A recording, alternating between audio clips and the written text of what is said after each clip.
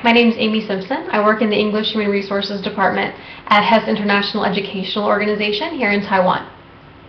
The idea behind the Thank You Project was to encourage our teachers, our staff members, all of us to really sit down and think about what we're thankful for about our time here in Taiwan. I think it's easy sometimes, no matter where you are in the world, to get a little bit complacent or maybe forget about all those little things that help us to really enjoy life. So we wanted to hear about those little specific things that really kind of encourage you or inspire you, just in your day-to-day life. So for me personally, I have a very long list of things I'm thankful for.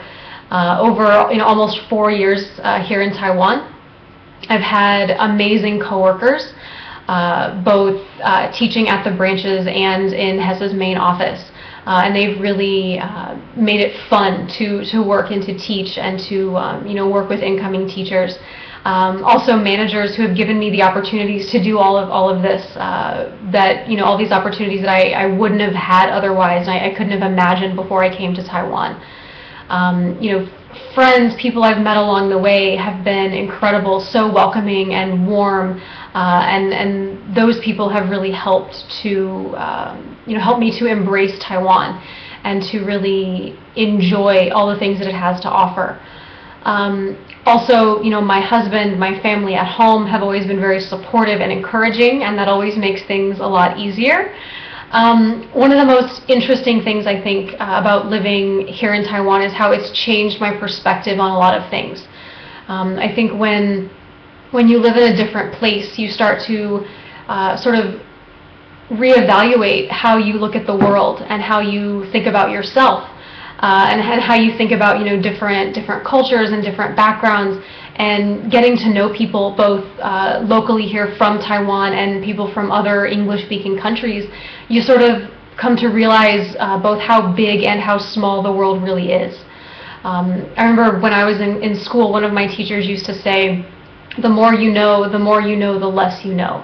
And that's definitely been the case for me, at least here in Taiwan. It seems that there's always something new to learn. Every time you think you've figured something out, there's always more to it, and there's always a challenge.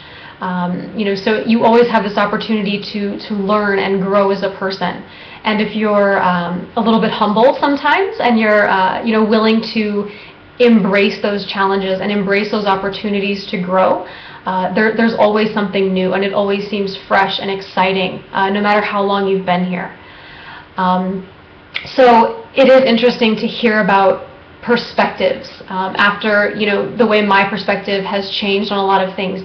It's interesting to talk to different people about how their perspectives have changed, or how living in Taiwan has changed their lives. So I'm thankful for that opportunity, just to learn from other people and to learn from students and coworkers and all those people who I have crossed paths with during my time here in Taiwan.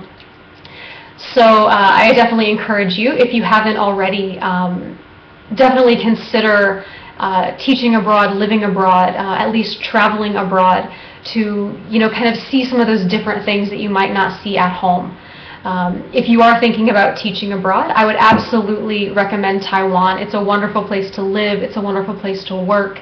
So just challenge yourself, kind of step outside of your comfort zone and be willing to embrace those things, both the good things and the difficult things, because you will grow as a person, and you will broaden the way that you look at just about everything.